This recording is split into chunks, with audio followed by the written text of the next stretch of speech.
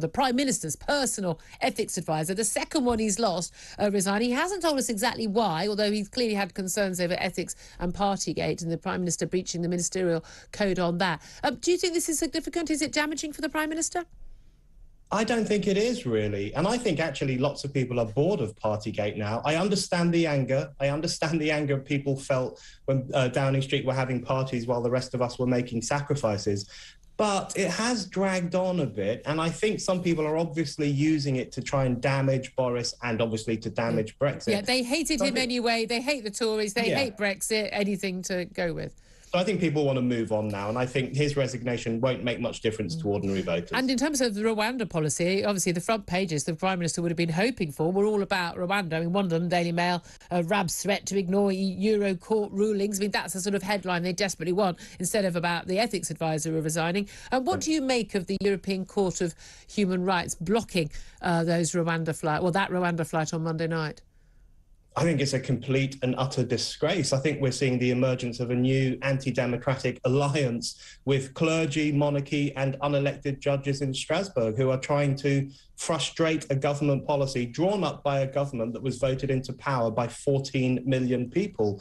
I think it is incredibly anti-democratic. Now, you can agree or disagree with the Rwanda policy. I have numerous issues with the Rwanda policy. I don't think it's going to work, and I don't think it's particularly fair. But this is about democracy. Who rules this country? Is it the people we put into power, or is it unelected people who think their moral feelings are superior to our votes? That's the question now. I mean, hear to all of that. I mean, I can actually hear people cheering you on about that. That is the big issue, isn't it? Let me get to the subject which I actually invite you on, just ruthlessly getting your opinion, your tuppence worth on everything. The best-selling US author, James Patterson, I mean, genuinely one of the best-selling authors in the world, he has apologised. I was going to say forced to apologise. We don't know whether he was forced to or not, but I suspect he may have been. He's apologised for saying that white male writers have trouble finding work, and it's a form of racism. The 75-year-old used social media to post an apology after comments appeared in the Sunday Times where he had expressed concern that it is hard for white men to find writing jobs in publishing, film, TV and theatre. He said, it's just another form of racism. Can you get a job? Yes. It's hard. Is it harder? Yes. It's even harder for older writers. You don't meet many 52-year-old white males. Criticism, obviously. Backlash, obviously. He's now posted an apology saying, I apologise for saying white male writers having trouble finding work is a form of racism. I absolutely do not believe that racism is practised against white writers. Because please know that I strongly support a diversity of voices being heard. Do you think he was forced to do this? Yet another threat of cancellation, bringing another person to recant their views? I think so. And, the most disappointing thing about that was the apology. The fact that people are so unwilling these days to stand by their comments. He obviously does think there's a problem. That's why he said it to the Sunday Times. But then he felt obliged to retract and obliged to apologise because of the pressure that we live under in terms of the cancel culture. My view, I mean, I wouldn't call it racism. I think it's a bit different to racism. But there is definitely, as part of identity politics, there is an anti-whiteness. Whiteness, being white now means basically being lame. Oh, you're so white. And older white men are referred to as pale, male and stale, and they are seen as a problem. In fact, they are seen as the cause of most of the problems in the world. Yeah. So there is this kind of anti-white ideology, which I find quite weird and disconcerting. Yeah. Well, we had Lenny Henry the other day. We discussed it on the show yesterday, saying he thought it was interesting and worth talking about that not just we talk about the acts, like, Stormzy, the first black headline, solo black headline, because he wasn't the first black headliner act, Skunk Nancy years ago, at Glastonbury some years ago, but that the audience was so wide. I mean, yeah.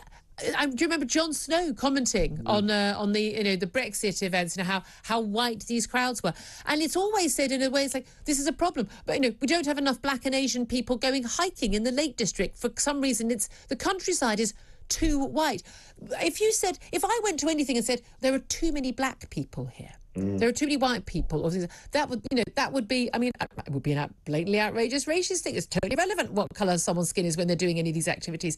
But it's become normalised now that you can talk about that. I think what James Patterson said was quite right.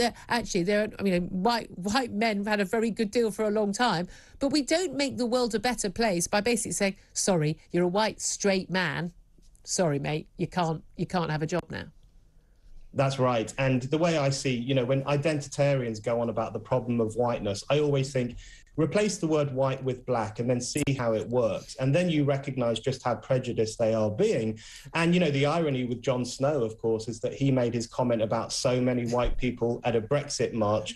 And then he was in Glastonbury singing, apparently saying F the Tories to an audience that was predominantly white. I think I spent a week after he posted that comment, posting pictures of Jon Snow at incredibly white events, literary festivals, Remainer marches. And things. I mean, goodness me, in a country that's 90% white, it is highly likely a lot of the time that most of the people somewhere will be white.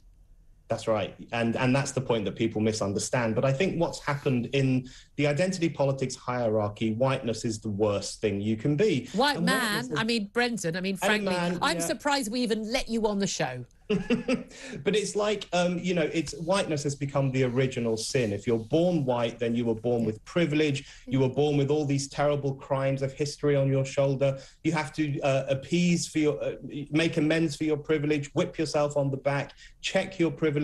Yep. You have to live in a state of penance, basically. Yeah, and exactly. That's a really ugly kind And I of think politics. what's really interesting is when a 75-year-old, very successful writer, millions in the bank, still feels under pressure to say, I didn't mean what I said. The idea that that man says things he doesn't mean is absurd.